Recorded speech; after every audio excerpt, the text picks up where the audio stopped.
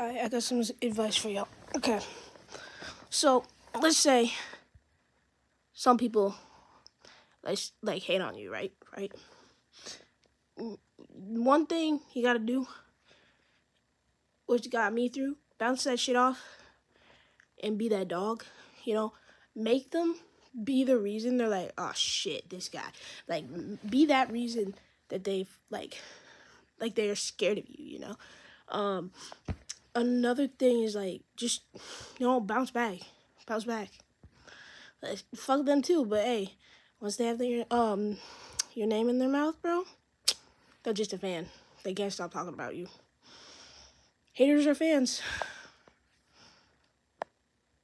Man, what can I say? But always make sure to be that dog. Be that villain. You know what I'm saying?